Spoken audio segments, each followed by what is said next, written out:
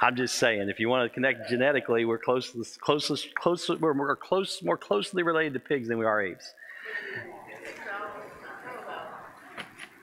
Yes, they do. That's why, because they're a closer genetic match. They don't use monkeys or apes. All right, it's time for us to get started. It is 6 o'clock, so here we go. I got a couple of announcements. Couple of announcements to get us started, and then we're going to dive into Jeremiah chapter 3. So we're going to move on to chapter 3, verse 1. And tonight we'll start skipping some verses here and there because a lot of this gets repetitive. Even chapter 3's introduction is a lot like the end of chapter 2. But we're still going to go through it because we want to look at a couple of the illustrations that God gave the prophet to give to the people. Before we do that, though, announcements. This one, don't forget that guess what happened Saturday night? The time changes again. So, because guess what our government failed to figure out? How to do away with daylight savings time. I had full confidence that they would somehow mess this up, and they did. So we are still changing our clocks, and we'll probably change our clocks again in the spring, and again next fall, and the spring and the fall after that, and the spring and the fall after that. And the spring and the fall after that, until the day that the Lord calls me home and I won't have to change my clock ever again.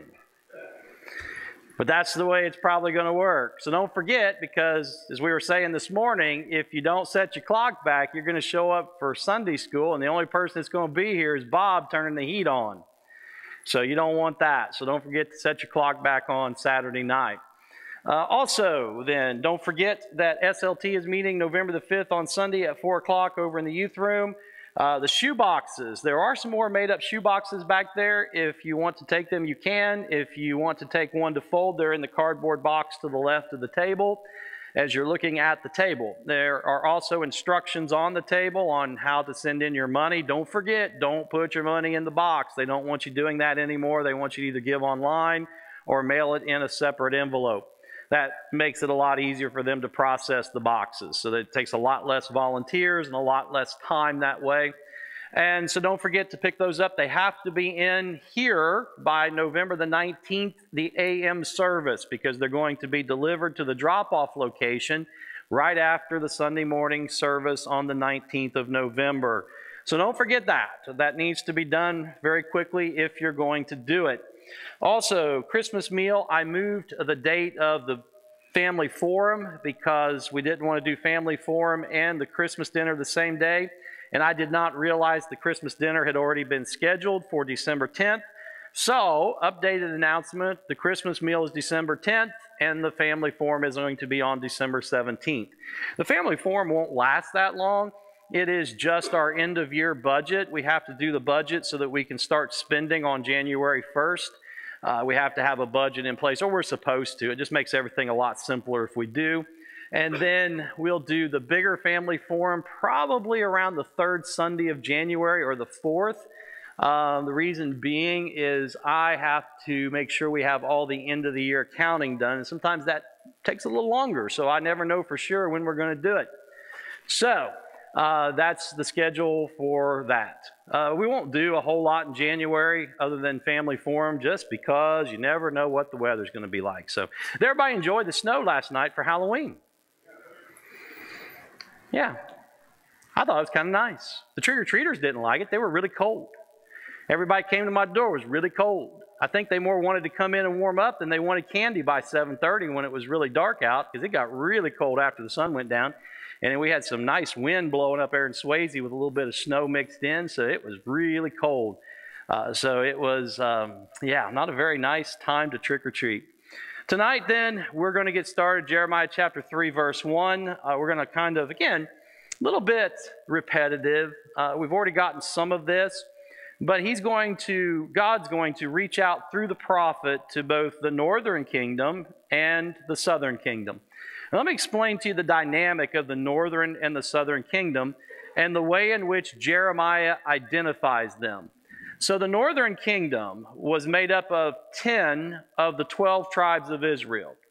And it had already been overrun by enemies because God had judged them for their idolatry. And basically they had become just like the Canaanite people in the northern kingdom. And God had judged them, and they had been defeated, overrun, and many of them had been carried off into captivity, and their land had been occupied by foreign invaders. At this point, most of the land is probably still under the control of the Assyrian Empire, although some of it, the people have come back to a small extent, so some of it is held by Jewish people again, but not much, and that would be in agreement with the empire that was in control. So that kingdom, or that part, Jeremiah refers to as Israel. The two tribes in the south, which are made up of the tribe of Benjamin and the tribe of Judah, he refers to as Judah. And Judah is still in their own land. They still possess the land that God gave them. Jerusalem sits right in the middle of Judah, and Judah has not yet been overcome. It has not yet been defeated. It's still intact. And so when he talks to them both in this prophecy, and God identifies the northern kingdom as Israel and the southern kingdom as Judah. Everybody with me? Because it's important to understand the distinction. He's going to talk to both of them at the same time, and then he's going to have slightly different messages by the time we get to the start of chapter 4 for each one. He's going to use the northern kingdom, Israel, as an example for Judah, and he's going to challenge Judah for not learning from that example. And he's going to tell us that Judah has actually made him more angry than Israel did, because Judah has been very hypocritical about their idolatry, whereas Israel just embraced it and ran with it. Judah tried to cover it up and pretend that they loved God more than their idols, when in fact they did not. And so we'll see that dynamic as we work our way through. We thought we'd get that out of the way at the beginning and make sure that everybody understood those designations as we read. So Israel is the northern kingdom that's been defeated, and Judah is the southern kingdom that is still intact. So in Jeremiah 3:1, this top part, he's actually talking about Israel. God says, if a husband divorces his wife and she leaves him and becomes another man's wife, will he return to her again? Would that land not be completely defiled? But you are a prostitute with many lovers, yet you turn to me, declares the Lord. So in verse 1, he's talking about something they would be familiar with. He's talking about a wife who had been unfaithful to her husband, and her husband had lawfully given her a decree of divorce. And it would be lawful because she had been unfaithful. And she had went out and married another man, and at some point she wanted to return to the first husband. So that's something they would understand, something they were probably familiar with. It wasn't very common, but I'm sure that it had happened. And what he's basically saying is that that's something that's physical in nature. Her unfaithfulness was physical in nature. This is more of a spiritual issue, but it's the exact same thing. You had a covenant agreement with God to worship and serve Him, but you were unfaithful to Him, and you went out and served and worshiped idols instead. So with the northern kingdom, God had divorced them. They had broke the covenant agreement. They had been unfaithful. And God had divorced them and turned them over to others, the others that they had desired rather than Him. So these nations where they got the idols from were able to overrun them and carry them off into captivity. So that's the reference at the beginning.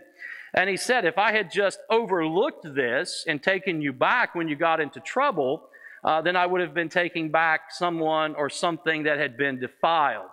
And then he shifts gears. So this is a really difficult passage to follow, because ultimately Jeremiah is speaking directly to Judah, and then by extension he's also reaching out to Israel. But he's delivering this directly to Judah, and that's where we get to the second part then of verse 1. He's referring now to Judah. So he's been talking about how he divorced the northern kingdom. He has not yet divorced the southern kingdom. And he says, but you are a prostitute with many lovers, yet you turn to me, declares the Lord. So again, getting back to that issue of they're not just worshiping one or two idols, they're worshiping idols from all around the surrounding nations. Each little town and village has adopted an idol from somewhere else. And they have set up places of worship on every hill and on every town. Many times if you read in Judges, it talks about the fact that they would set like an Asherah pole up in the town square in some of these smaller towns where there were like maybe 20 or 30 homes and they had a square in the middle, they would put an idol right in the middle of it. And so this is what he's talking about, that they have brought in many gods and they have turned to them and loved them rather than him. And then he says at the end, yet you turn to me. So in a sense, in a way, at this moment in time, this is about a decade into Josiah's reign. He's now a young man, probably in his early 20s. So he's been on the throne for about 13, 14 years at this point when Jeremiah begins to prophesy. He has been doing a work of reformation. He has been getting rid of the idols. There have been some difficult times in Israel because the judgment of God is already beginning to unfold on them. And they have, at some level, been turning to God, such as restoring Passover, offering sacrifices in the temple again, reading out loud the law of God, singing the Psalms. Things they had not been doing for decades, they're now doing again. So verse 8, we'll skip for right now. We'll go back to that later. Verse 2, he says, raise your eyes to the bare heights and see. Where have you not been violated? He said, in what way have you remained pure? Is there any area in which you have not betrayed the covenant agreement that I had with you? He then compares them again to a prostitute in a slightly different way. He says, you have set for them by the roads like an Arab in the desert, and you have defiled a land with your prostitution and your wickedness. So you're seeing a theme here.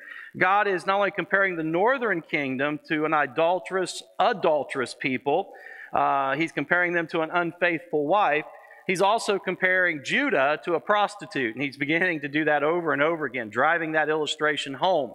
In this particular case, where it talks about you have set for them by the roads like an Arab in the desert, we know exactly what that means. It was something that temple prostitutes did. So the temple prostitutes, because there were so many of them, and I think a lot of times we kind of downplay the depravity of the Canaanite people. They were a depraved people.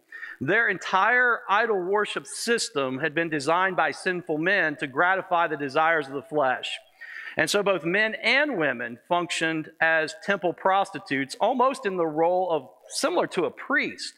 And they were exactly that. They were prostitutes. And there were so many that they would actually line the roads leading to these different places where these idols were set up. And so he's comparing them to that. And we know that because we see that in passages like this in Genesis 38. Now, I'm not really interested in the context, but the context is Judah is looking for a way to basically propose marriage to a woman that he met on the side of the road. And I want you to see how this is worded, though, because it does tell us about the common practice of the day. When Judah sent the young goat by his friend the Adullamite to receive the pledge from the woman's hand, he did not find her. Now look at it. This woman was sitting by the road, and she was dressed up, and he asked the people of her place, saying, and how does he look for her? He says, where is the temple prostitute who was by the road of Nahum? So he realized that if a woman is sitting out by the road on the way to one of the temples, he realizes that she would be a temple prostitute. Notice this too. Not only does Judah understand this, but so do all the people there. Because they said there have been no temple prostitutes here. They understood this. This was the common knowledge of the day, that when a woman sat out beside the road in her finest clothes, she was a temple prostitute. So you did not want to dress up. And by the way, this goes both ways, not just women, but also men. You did not want to sit beside the road in some of these areas because you would be mistaken for a temple prostitute, because there were that many. And that's how they made the connection. They would line the roads. And so young men and women would line the roads and function as temple prostitutes in idol worship.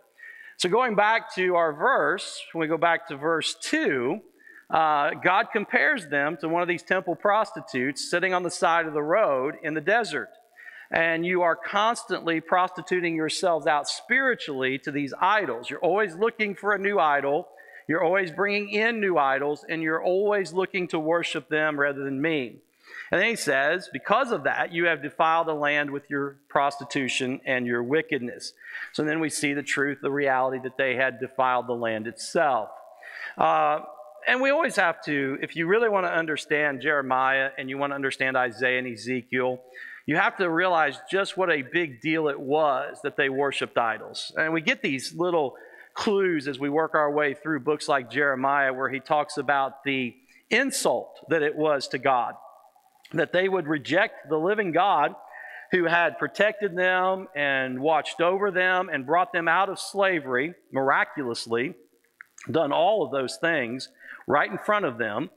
It's such an insult that they would reject him and instead worship pieces of wood and pieces of stone. And that's exactly how God sees it, because that is the reality of idolatry.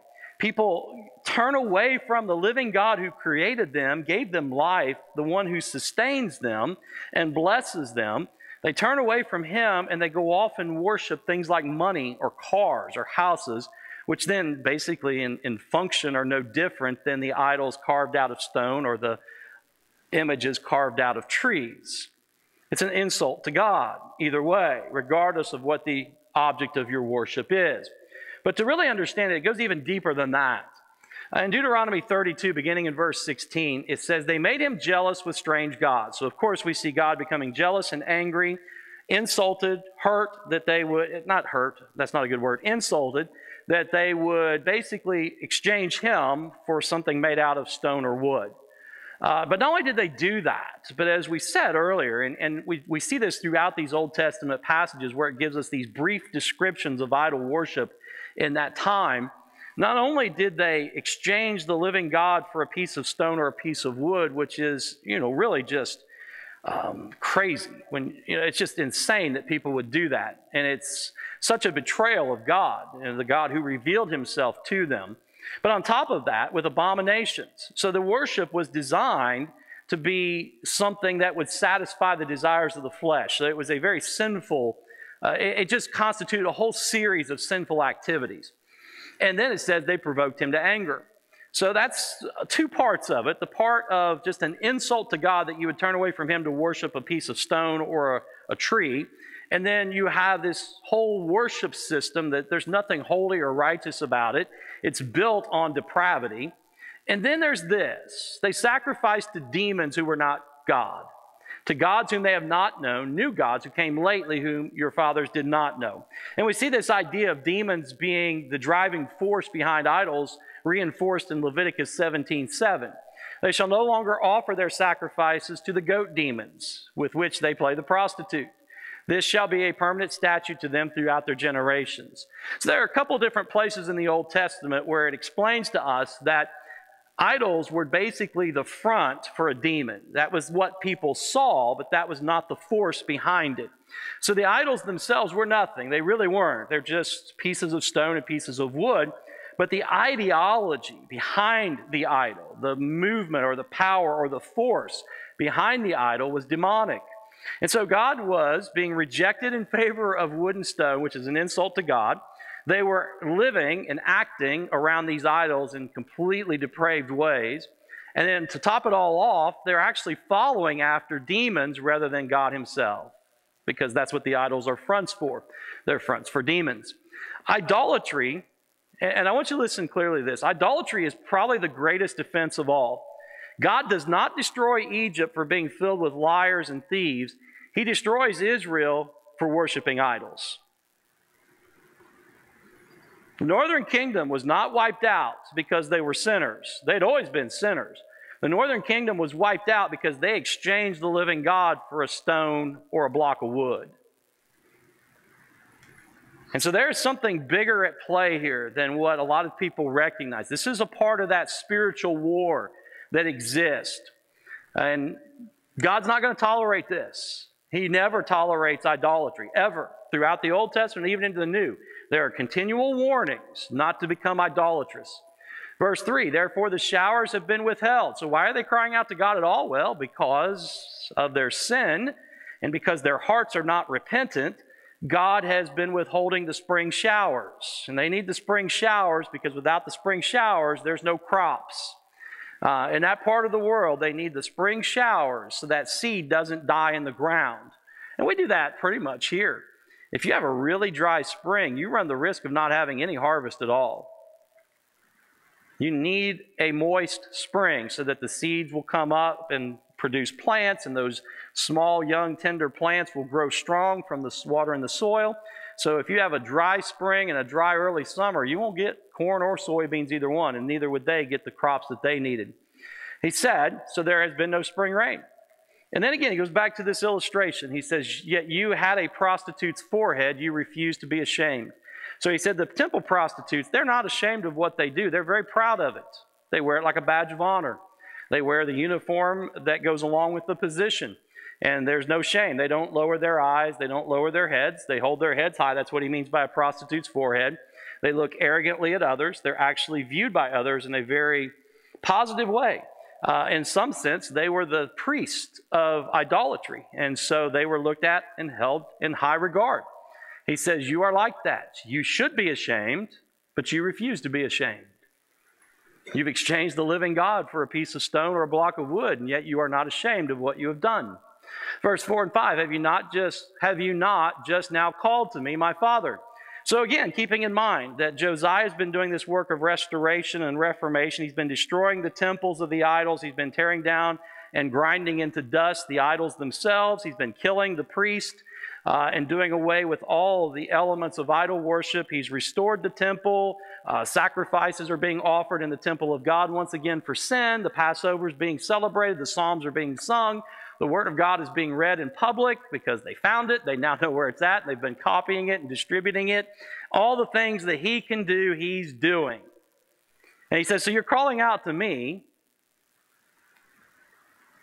and you're wondering, will he be angry forever or keep his anger to the end? So they are calling out to God. And the question is, we've been calling out and still the spring rains are not coming. So the harvest is not there, or it's very minimal compared to what it should be. Behold, you have spoken and have done evil things, and you have had your own way. So this is God's answer. You cry out to me, and you're wondering if I'm going to remain angry. But you know what? You have spoken, and you have done evil things, and up to this point, you have been able to do things the way you want to. You have had your own way in things.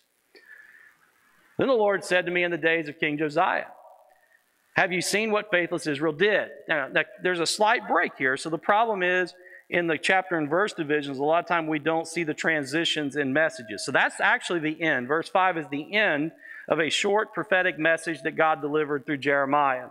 Now, sometime a little later on, and we know it's only a little later on because Josiah is still king, he gets another message, a follow-up message to that one. So you can always, if you want to mark in your Bible between 5 and 6, verses 1 through 5 is one message, and then verse 6 begins another message.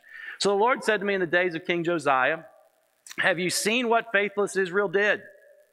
So God calls the prophet himself, and he says, have you seen what Israel, that northern kingdom, did? She went up on every high hill and under every leafy tree, and she prostituted herself there. Yet I thought, and this was what God said, I thought after she has done all these things, she will return to me. So God was looking for the people to go through that and then return back to him. When they reaped the consequence of their sin, the expectation was they would repent, but they did not. It says, but she did not return. Her treacherous sister Judah saw it. So the northern kingdom, Israel, did not return to God when they were chastised for their sin, for their idolatry. And meanwhile, the southern kingdom watched. The people who lived there watched the people in the northern kingdom following in the path of the Canaanites. Verse 8 then, he says, and I saw for all the adulteries of faithless Israel, I had sent her away and given her a certificate of divorce. So we know why he did it. For all the adulteries of faithless Israel. How did Israel commit adultery? By worshiping and loving idols rather than worshiping and loving the living God. That was the way they committed idolatry and adultery in this illustration. So what he's talking about is he's talking about their idolatry. And he said because of that and their refusal to repent, even after being chastised, he sent her away. He gave her, in essence, a certificate of divorce. So again, he's using an illustration they would understand. He had found the northern kingdom to be unfaithful. They had betrayed him for other gods, and so he turned them over to the other gods, these blocks of wood and pieces of stone. And he allowed the people who had created those idols to overwhelm them. That's what his people wanted, so he gave them what they wanted. And then he goes on, he says, yet her treacherous sister Judah, that southern kingdom, did not fear. So Judah watched as God turned the northern kingdom over to their own sinful desires. He gave them what they wanted. He gave them over to the idols they worshiped, the demons behind them, and the nations through which they had been developed. He gave them over to them. And Judah watched that, and rather than learning to fear God, rather than learning the danger of idolatry, instead they did the exact same thing, which in a sense makes it worse. So verse 9, it says, and because of the thoughtlessness, I think in the King James it's lightness. This doesn't mean it's not a big thing. It just means that they entered into it without really any care or fear. Because of the thoughtlessness of her prostitution, she defiled the land and committed adultery with stones and trees. So again, you get this really clear explanation of what idols are. They're just stones and trees. They're nothing. They're just rocks and trees. And yet people will gravitate towards them because of what they represent. That people don't gravitate to idols because of the idol itself. They gravitate to an idol because of the ideology behind it. And it's always an ideology of lust and desire. Idols promise you what you desire. So Baal promised prosperity and fertility. And so the people went and worshiped him. And the promise of that was created by men, and then they built a worship system around it based on their own sinful lusts, their desires. And so it was very sexual in nature. It was very depraved. And so people gravitated towards it. And it was pretty much the same with others. Molech, why do you think they offered their children? It was for prosperity and fertility, which is the irony of it. Since they were already fertile, they had children, and they would offer those children for more. And they would do that. And the worship practices were built to where the people had control. The gods did not, the people did. The gods had to do whatever the people basically demanded they do based on the people's sacrifices, offerings, and actions. And so it was all built by men to benefit men, to gratify men. And so people gravitated towards it. It appealed to their sin nature. If they did not put their faith and trust in the living God and his revelation of himself to them, they were easy pickings for these demonically driven idolatry systems. For lack of a better term, that's what they were. They were systems of religion built around individual idols. And Israel had brought all these different idols in and all these different systems of worship. And so they had defiled the land, committed adultery. Yet in spite of all this, her treacherous sister Judah did not return to me. So even though Judah is already beginning to experience the wrath of God that they saw completely poured out on the northern kingdom, they continue on in their rebellion. They refuse to return to God. They refuse to repent. When he says return to me, he's talking about repentance. So read this again. Yet in spite of all this, her treacherous sister Judah did not return to me with all her heart, but rather in deception, declares the Lord. Now this message is basically aimed at Jeremiah. God has said to Jeremiah, hey, I want to show you something. I want to reveal something to you. Jeremiah needs to understand the essence of his ministry. So that's what we transitioned to when we got beyond verse 5. And so we moved into a message that was not going out to the people, but was more focused on the prophet himself, so that he would understand what was actually going on. Because on the surface, it looks really good what's going on in Judah right now. All the idols are either destroyed or in the process of being destroyed. And Josiah is really cleaning things up. The temple's open again. The Word of God's being read. The Psalms are being sung. Sounds like a true revival movement, doesn't it? Sounds like a real reformation. On the outside, it looks like one. But what does God say is actually going on here? Listen to what he says again. Yet in spite of all this, her treacherous sister Judah did not return to me, which means they did not repent with all her heart, but rather in deception. They didn't repent. They just went through the motions. They just did what they were being demanded. All they did was what was being demanded of them. So Josiah made it very difficult for you to continue to embrace idols. I mean, for one thing, he was executing people. And lots of people. He knew that he couldn't clean up the nation any other way.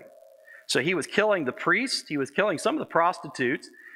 He was killing people who refused to surrender their idols. So if they caught you and you hadn't surrendered them, he was executing people. You can read the stories of how he would actually grind the bones of these false priests up and burn them on these altars, and he would burn these altars to the ground. And then he would bury them, or he would take the dust when the people had refused to give them up willingly. And there's several stories in the historical accounts. and he would cover the people with the dust off of these burnt priest and altars. It's brutal. But he's dealing with the people who refuse to repent. And so he was not having any part of it. Josiah was tough. And they had then finally, at least on the surface, went along to get along. They went along with Josiah's reforms because they really had no choice. Josiah didn't give them a choice as to whether or not they went along with it. But their heart wasn't in it. And that's what God says then. They're trying to deceive me, but they're not going to be able to do that. They have not returned to me. They have not repented. They have the outward appearance, but there's no inward transformation. They still are in love with their idols, and they're still not in love with me. They're not willing to worship and serve me. So verse 11 says, "And the Lord said to me, faithless Israel has proved herself to be more righteous than treacherous Judah." Two words stand out in verses 10 and 11. Go back to verse 10. That's deception. And in 11, treacherous. So Israel, the northern kingdom that God has already wiped out because of idolatry, he says is actually more righteous than Judah at this stage in Judah's history. He's shown Judah far more grace than Israel because Judah's the last. They're the remnant. And he has labored with them and dealt with them and chastised them, and they have refused to respond with repentance and come back to him. He said, in fact, they're worse. At least Israel never made any pretense of loving him and serving him. They never pretended to repent. Israel was full bore on for idols. They never made any, they never pretended to worship and serve God. They never came down to Jerusalem to offer their sacrifices and to read the scriptures and to sing the Psalms. They just built their own religious system based around their idols, and they went that way until they were destroyed. Judah's been this way for a while now, up and down, depending on who the king was. If a king like Hezekiah or Josiah came along, they towed the line. And they pretended to love God, and they pretended to worship and serve God. But if they had a king like Ahab or somebody like that, they were just as depraved as they actually were. They just did whatever they wanted. Their heart was always that way. And he says because of that, they're hypocrites. They've been deceptive and treacherous. And so his wrath against them burns even hotter than his wrath against Israel. And so that's what he's telling Jeremiah. He's explaining this to the prophet so that the prophet understands just how bad Judah is and just how serious their situation is. God is going to pour his wrath out upon Judah, and there's not going to be much left when he's done. Now, in verses 1 through 4, jumping down to chapter 4, we're going to finish with these 4 verses. So chapter 4, verses 1 through 4, he's going to offer the opportunity to repent. So he's already giving them an opportunity based on Josiah's reforming work. Jeremiah now is going to deliver a message that offers them the opportunity to return, starting with the northern kingdom. A lot of times, I overlooked this for a long time, but he actually sends Jeremiah to present a message to those northern 10 tribes. Some of them are back in their own land, working under basically working under bondage to a foreign power. Some of them have migrated back to Judah for a little more freedom, but there are elements of that northern kingdom that are able to hear the message. So here's the message to the northern kingdom. If you will return, Israel, declares the Lord, then you should return to me. So he says, if you would repent, if you would come back, you should. This is your chance. Do it now. If you want to, if you will, do it now. But if you're going to do that, you have to mean it. You can't just do this on the surface. He says, if you will, Israel, return to me, then you should return to me. And if you will put away your detestable things from my presence. Now, what do you think the detestable things are? Idols. These are their idols. He says, you got to get rid of your idols that you still have and come back to me. And that's just common sense, by the way. People say, is that a test? No, that's just reality. You can't come back to God if you're going to embrace your idols, because you can't serve God in idols. Even Jesus echoes that in the New Testament, does he not? When he says you cannot serve God and mammon. You can't serve the world and serve God. You can't serve idols. You can't serve demons and serve God. You have to pick. That's what he's saying to them. If you will return, you should, but you're going to have to pick. This can't be just a surface level return. You have to return with your whole being, all your heart, mind, and soul. So he said, you got to get rid of your idols. And then you got to promise, you got to swear that you're not going to waver, you're not going to go back to them. And then You're going to commit yourself, as he says here, as the Lord lives, in truth and justice and in righteousness. So you're going to commit yourself to living out the law of God. That's what he's talking about when he's talking about living in truth, practicing justice, and living righteously. So you're going to come back and you're going to obey the law of God. And that's, by the way, the essence of the law. Truth, justice, and righteousness. Throughout the law, you see those three terms over and over again. You see them sometimes individually applied to the law. You see them sometimes as a whole group applied to the law, but it is the essence of the law, truth, justice, and righteousness. He says, you've got to commit yourself to the law and being obedient to it. Then the nations will bless themselves in him, and in him they will boast, for this is what the Lord says. Actually, I should stop there. And in him they will boast, because that's the end of the message to the northern kingdom. If you do that, I'll do a great work in your midst, and all the nations of the earth will be blessed by that. They'll see how awesome I am. They'll see my glory in you and through you. So that's the message to the northern kingdom, what's left of it. For this is what the Lord says to the men of Judah and to Jerusalem. That's why I should have stopped a little sooner. This is the message of God to the southern kingdom. Break up your uncultivated ground and do not sow among thorns. Circumcise yourselves to the Lord and remove the foreskins of your hearts. Men of Judah and inhabitants of Jerusalem, or else my wrath will spread like fire and burn with no one to quench it because of the evil of your deeds. So in this, we see the elements of repentance, whether it's the first one or the second one. And really, if you combine the two, you see all the elements of repentance. For Judah, they've already returned at a surface level, but God's explaining to them what's more important is your heart. You need to break up those hard hearts. You need to remove that outer shell of sin that you adhere to rather than me. And you need to come back to me. You need to repent and you need to change your ways. If you don't, my wrath will spread like fire and it's going to burn everything, and there's not going to be anybody who can help you, and it's all going to be your fault. Because it's all because of your own evil deeds, your sinful deeds, your depravity, your idolatry. And so he's making sure that they understand that this is up to them. They're getting a last chance to repent. But if they don't repent, he is going to destroy them, just like he did the northern kingdom. And so in this, we see the elements of repentance. And it's important to understand the basic elements of repentance. First of all, you have to return back to God. A repentant person has strayed away from God, or they've never known God because they've been in sin their whole life, and they need to come back to the one who made them. They have to return. You have to put away your detestable things. You have to get rid of your idols, those things that you worship, the sins that you treasure. You have to be willing to let go of those. You have to turn away from those things, and you need to come and bear the fruit of repentance, which is obedience. The fruit of repentance is obedience. Obedience to the law of God, so that you practice truth, justice, and righteousness in your daily life. Not about perfection, it's about intent.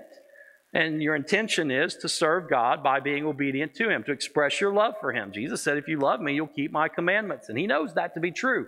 If we love him, it will be our desire to keep his commandments, and we will strive in that direction. Stop hardening your heart towards God. Break up your fallow ground in this particular place, or break up your uncultivated ground. This is where we begin to soften our hearts rather than harden our hearts towards God. We begin to be more receptive to the Word of God and the direction of the Holy Spirit. Whereas when we've hardened our hearts, we're not listening. We refuse to listen to the directions of God through his Word and through the convicting of his Spirit. So in the days of Josiah, on the surface, it looked like an amazing revival. It looked awesome. I mean, the people are singing praises to God. They're reading the Word of God at the courtyard of the temple. They're offering the right sacrifices in the right way again because they're following the instructions of Leviticus once more. They are destroying the idols and their temples and their altars and their groves and their high places, and they are burning it to the ground. And the people sound like they're on board. They are praising God's name with their lips. They are shouting his praises in the streets. They are agreeing with Josiah that this is what needs to be done to stave off the wrath of God. And so it looks like this tremendous revival has broken loose throughout all of Judah. And God says to Jeremiah, don't be fooled.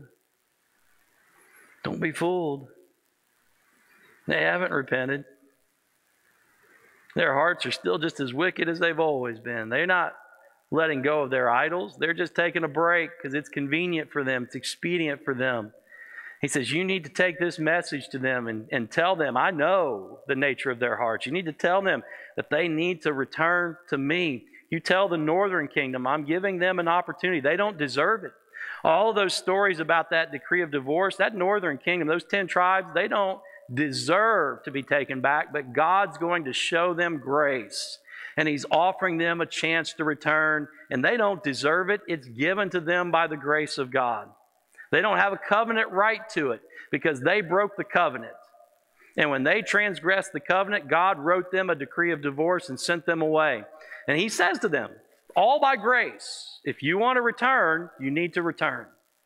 So you deliver that message to them because they haven't returned yet. And you tell the people of Judah that I know what's going on in their hearts.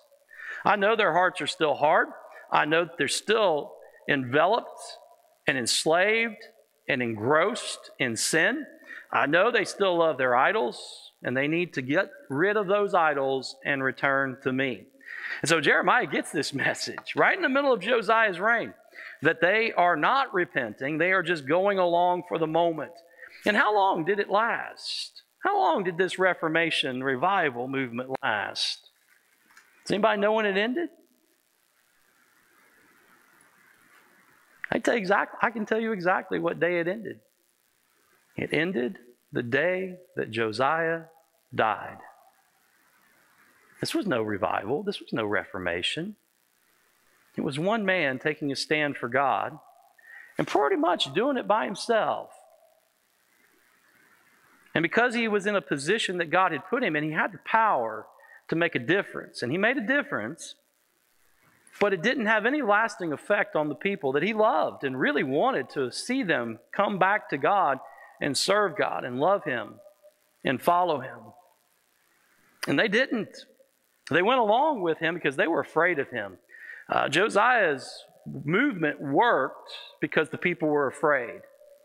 As soon as he died, it was just, I don't even know that his body got laid to rest before the idols came back out. You read the historical narratives in Kings and Chronicles, and he dies, and his son, the first of his sons that takes his place, is weak, and immediately the idolatry begins. And it's not long after that that son is deposed, and another son takes his place who is actually wicked. So he has a weak son and a wicked son, and the weak son just caves, and the people just overwhelm him, and God then begins to pour His wrath out on them. It's that quick. I mean, he dies in battle trying to save his people, and then it's just downhill from there. Because there was never any repentance. There was never any return to God. And we see this in our day. I mean, it's not something that has gone away. I mean, there are times of excitement and fervor that's often it's either whipped up. I think revival, especially in our time, is more of an emotional thing than it is an actual repentance point. Revival is not what we have made it out to be. We make revival out to be this emotional high where people get excited and worked up. And it's very similar to what happens at political rallies and football games, where it's a agreed upon thing to be excited about. And it's not really life-changing. Revival, if you will, and I don't even know if I like the term, Reformation and restoration is probably better terms. We've talked about this before. These are legitimate things where people listen to God and repent. And, I mean, real repentance. They turn from sin and they return back to God. They strive after holiness, righteousness. That's what he says. If this is going to be real and not just some outward expression of hypocrisy, if this is going to be real, then there's going to be some marks such as truth, justice, and righteousness. And so they're treating people the way the Word commands them to treat people. That's what justice is. They're seeking after righteousness. That's holiness. They're obeying the commandments of God and becoming a moral people who live by God's moral standards, not the world's moral standards. And there's going to be truth, that the Word of God is going to triumph over all the ideologies of men. If you don't see those three things, then it's fake. They're never hard to spot because the fake ones never have any of those things to them. They never do. These fake movements, they're just emotional outpourings, often orchestrated by men. And Josiah is not orchestrating this for bad reasons, and I don't think men sometimes do it for bad reasons even today. I think oftentimes they have a sincere desire to see people come back to God. But you can't force that through emotional manipulation. You can't force that by basically threatening to put people to death. You can't produce heart change by threatening people. Heart change is up to an individual, and then another individual, and another individual. And they have to look and say, I'm going to turn away from these things.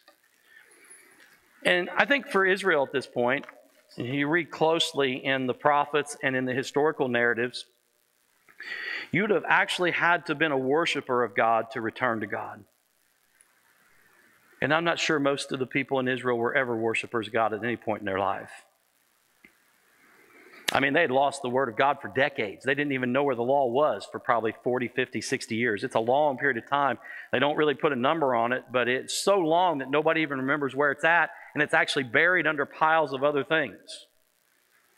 That's how long it had been since the Word of God had been read anywhere in Israel.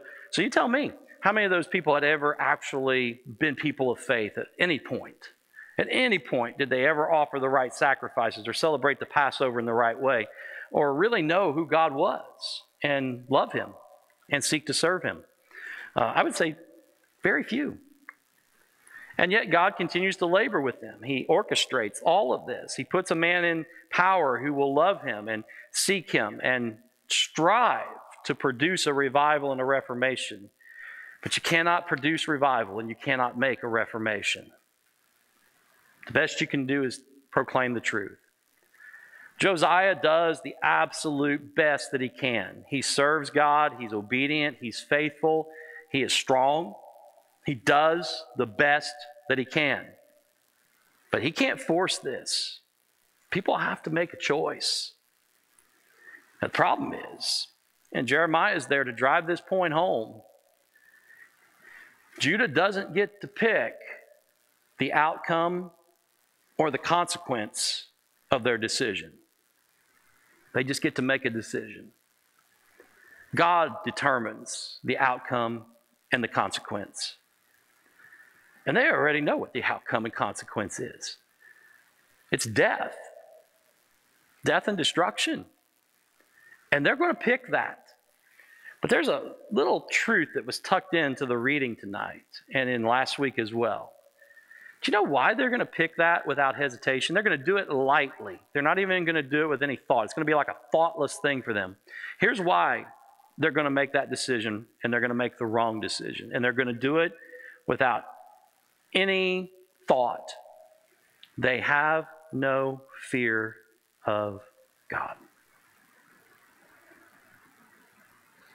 You're not going to see real revival and real reformation in the church in America today until the people who make up the church learn to fear God. Because right now, there is no fear of God. None. Some people, yes, but for the majority, I mean, the massive amounts, the answer is no. And that's the problem. That was the problem for them. And a lack of fear of God is a lack of understanding of God, because once you understand God, even at a small level, there's going to be a certain level of fear of God, reverential fear, respect, whatever you want to call it. There's going to be an understanding of who God is and who you are and how you have to answer to Him. He never has to answer to you.